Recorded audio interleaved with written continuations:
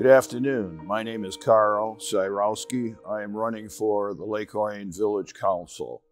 The election is November 8th, and that's a regular voting day, but absentee ballots, I understand, are out now.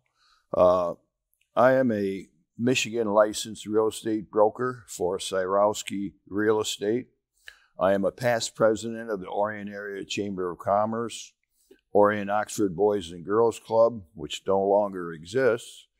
Also a member of the board of the Orion's Veterans Memorial, Lake Orion Boat Club Commodore in the past.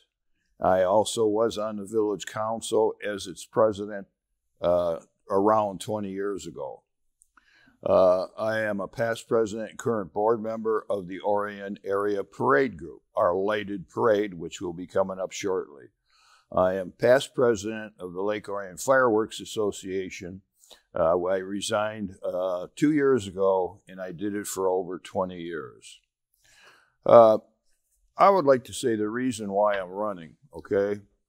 After the last couple of years, which I feel has been tough years, I feel that the community could use someone to work at unifying it. That's going to be my focus, to unify the boards and the people in our community so that we have one focus. We have a lot of different points of view, but we focus on one thing, and that is unity and the good development of our community. We've had some tough years, and I think some of the events that I originally initiated brought the community together. And I am involved again with the Lighted Christmas Parade, which I started over 20 years ago. At that time, 20 years ago, it was the Chamber of Commerce that did the parade. It was a daytime parade. It was a nice parade, but it just didn't have the pizzazz that the lighted parade does. I heard about Howell's Chamber of Commerce, and that day we had a lighted Christmas parade. So I called them and I said, "How did you do this?" And they said, "We use inverters." Back then you had cigarette lighters in your vehicles. They plugged in there, and then you plugged in your lights. You didn't get a lot of lights, but you got some lights. Since that time, people are using generators, and I mean, lights galore, as you probably know if you've seen our great parade, which is now rated the #1 lighted parade in the state of Michigan. Back then, Neil Porter, who is still the current owner of Vet Products, told me about these inverters, and that's how you put them in your cigarette lighter and they light up your lights, and that's what we did. The chamber bought a bunch of them, and we lend them out to people, no charge, to do the first lighted parade. I'll never forget that event as long as I live.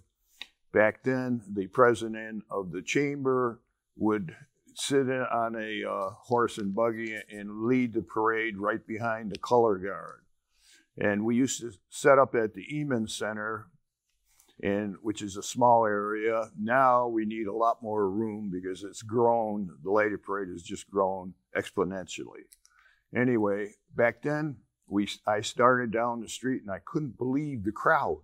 I mean, it was all over the street. Kids were running across the street, and it was a mess. We had no idea about crowd control. Things have changed drastically over the years. We've got a better handle on how to handle the crowd safely. I wanted just to say also the fireworks. Back about 20 years ago, Nick Christie, who was the owner of the Orion House restaurant, and he held fundraisers every year at his business in a tent that he put on his property. And it was basically the only fundraiser for the 4th of July fireworks on Lake Orion. One year, Nick Christie was my neighbor, and he came to me and he said, "I'm not doing it anymore." He said, "It just cost me too much money to raise the money for the fireworks." And I said, "Nick, who's going to do it?" And he looked at me and he said, "You." I said, Oh, no. So anyway, that was the beginning of it. Back then, I was Commodore of the Lake Orion Boat Club. And of course, a lot of the boat club members are owners of properties on the lake. And I said, look at you guys, we got to help. We got to have a fundraiser at the boat club. So we did a breakfast. We did a huge breakfast. We got all the food was pretty much donated, and all the money we took in went into the fireworks. That was the beginning of how we raised the money. Since then, we've got a little more sophisticated.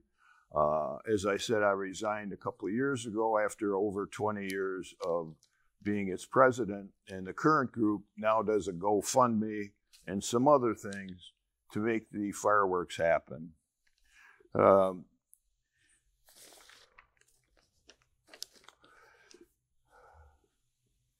We raised a lot of money at the breakfast at the boat club. As you know, we have great fireworks. We're rated one of the top shows privately funded in the state of Michigan. I want to talk about now why I'm running for the village council. There's a lot of misinformation going out there, especially about the DDA. They're getting a bad rap from some people who don't understand what they do and how they are funded. If it wasn't for their aid and promotions, a lot of the area's restaurants and businesses would not be in existence today. I would like to just say briefly, the DDA estimated revenue for 22-23 are about $459,000 from the village, which represents about 19%. And the balance of $433,000 is from the county, the township, OCC, Huron, Clinton Parks in the state, for a total of approximately $883,000. The DDA gives 25% of its total revenue to the village for its use, which is one of the highest rates in the state of Michigan. The village can use this money for infrastructure, police, or whatever they need to pay from their budget. The DDA gives back $226,000 to the village, as well as directly pays $8,700 for utilities and audits for the total of $234,700.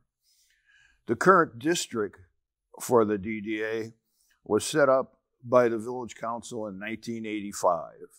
It does encompass some residential areas, which some people have a problem with. The current Mosheri proposed development on the west side of M24 is currently zoned mixed use, which allows some commercial as well as residential uses. The development will have some walkways along the lake, which will be maintained by the DDA. And that's some of the funds that they're going to be getting from that Mosheri development will go right back into helping its people who live there to walk along the lake. The village should adhere to its current master plan. Tax abatements can be granted to propose new developments to encourage developers to come to our community to build great projects. They can be for a percentage of the taxes in various lengths of time up to a maximum of 12 years. Typically, they are 50% savings in taxes and up to 6 years. That's typical. It is in a negotiable amount between the village and the developer. At the end of that period that is negotiated, the taxes return to full value. It is a method used to encourage great developments. Also, variances. Variances on property should only be granted where there is a proven benefit to the community and the neighborhood. I would like to make one more proposal here. I would like to propose a quarterly report go out to every resident and business with upcoming developments and maintenance projects. The website is good, but it's just not up to date all the time. And if we could get out to our citizens a quarterly report, hey, here's what's coming, here's what we've done, and here's what the future will hold. I just want to say, my job on the council, of course, would be to adhere to the budget, but my job mainly is to get unity We have to have unity. We see what's happening all over this country and government. People are just fighting. Come on, guys. You know, I've heard that thing so many times, I'm tired of hearing it. I think that as we progress, we need leaders that can unify all of us. And that's what I want to do. So vote for me if you believe in me on November 8th. Thank you. Have a great day.